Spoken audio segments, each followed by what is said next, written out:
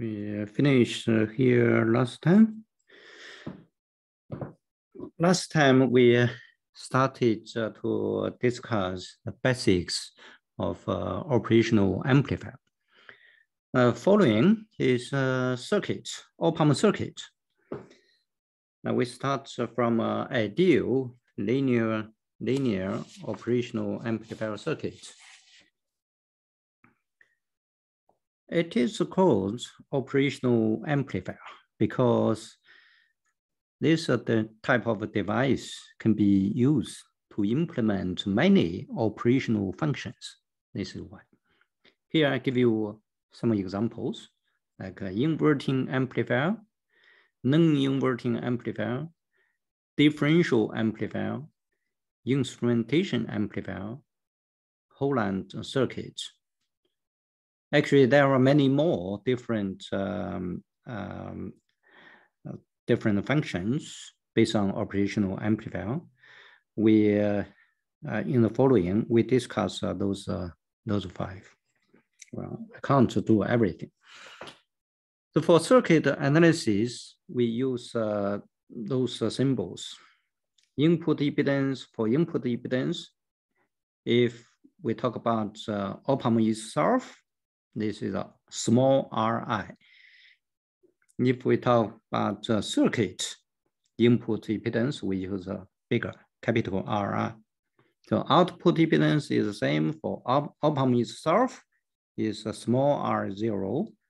For circuit, is a capital R0. For gain, it's a small for op-amp, capital for circuit. The simplest amplifier based on op-amp is the inverting amplifier. Right. That is op-amp there. I have three resistors. This is the input, that is feedback, that is to ground. So we assume op-amp is ideal.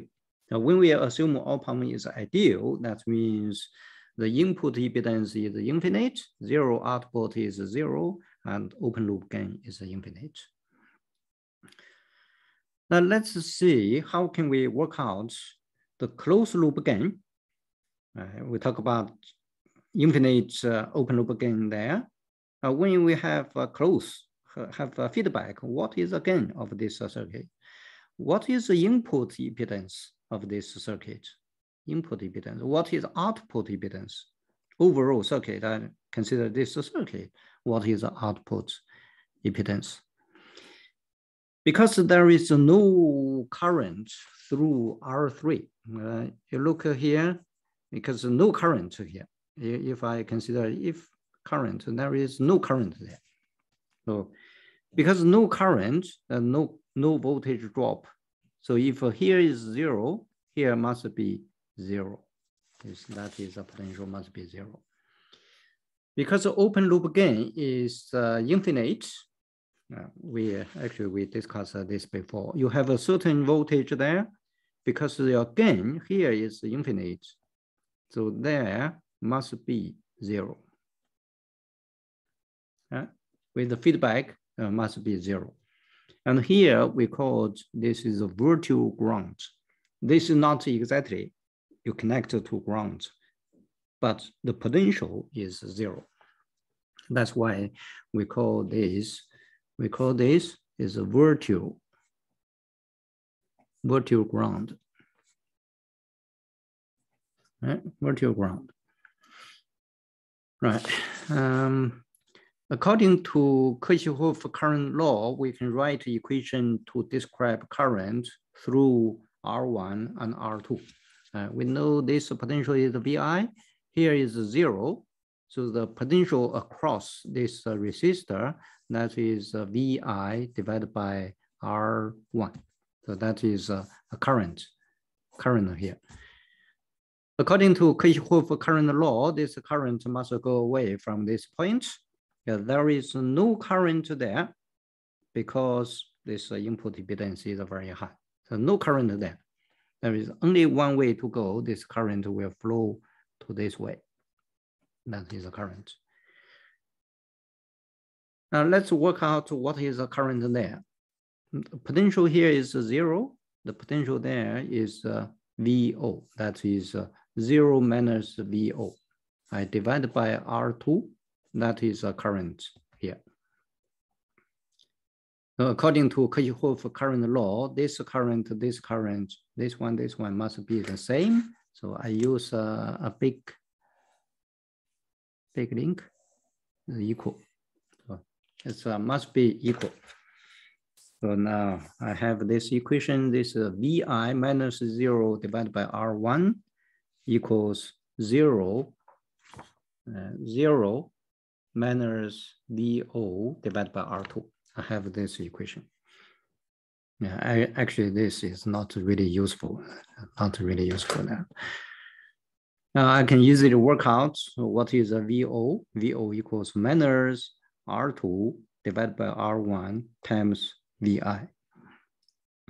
So now the output of a circuit we can find like this. If we work out a closed loop gain, that is a VO divided by VI equals minus R2 divided by R1. So simply I move to this side. So we did one now. Now we find out what is a closed loop gain of this circuit. That is minus R2 over R1. The next task is input impedance. To work out input impedance, there is a golden rule. Step 1, apply a test voltage at input point. Step 2, find input current. Step 3, work out the ratio of test voltage to input current. That is input impedance. Okay, we're back to this circuit. Yeah. If we apply a test voltage VI there, we can work out what is the input current. Input current already we work out. This is the input current, that is I, equals this.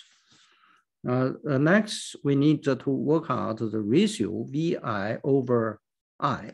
So simply, I move around, I move this to that side, move this to that side.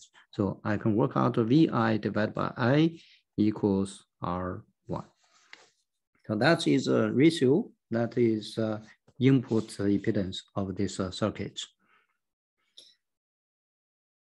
The input impedance of this circuit is not very large, is R1. R1 normally is how many kilo ohm? Very rare is how many mega ohm or how many ohm. Normally is how many kilo ohm. If you remember, for op-amp itself, the input impedance is very, very high, is infinite. But with this circuit, the input impedance is no longer very high, but is only R1. Task 3, how to calculate output impedance. Okay. The golden rule is surprise all original input. If it is a voltage, take off voltage source and connect terminal to ground. If it is a current, take off current source and leave the terminal open. Well, actually, we discussed this before. With this circuit, how can we surprise the voltage input? Originally, we have an input voltage here. That is a VI originally. Now, we take this off, we connect this point to ground. Put a dot, connect this to ground. Step 2, apply a test voltage at output terminal. That means you need to apply a voltage VT here. This is your test voltage. And then work out the induced current from test voltage. You need to work out what is the current here. What is the current there? The ratio of test voltage and resulting current is output impedance of a circuit. Now we follow those two steps as with this inverting amplifier circuit. Here we follow those steps. Step one, we done. We take off input voltage Vi, connect this point to ground. Test a voltage there. We try to work out what is the current. Right. We previously we discussed this is 0. That is 0. Right. If here is a 0 and here is also 0, that is ground. Right. Because no potential difference there, there is no current. Here, the current is 0, no current. If here no current, here is also no current, that is 0. Therefore, on this branch there, this is a no current. Okay, this current is 0. Right. If here the current is 0, that means the potential here is also the same. The potential here is 0 because no current, there is no potential drop. So here is also 0. Now imagine if here potential is 0, you apply a test voltage, what happens? You apply a test voltage. This current would be infinite, very, very large. This current would approach to infinite. Right. Now we can work out the ratio. This ratio is Vt divided by I. Vt is a certain value. I divide by this current now is infinite. That is 0. That means the output impedance of amplifier is 0. The next few pages is exercise. We give this later. Exercise 10, exercise 11. Okay, we finish today.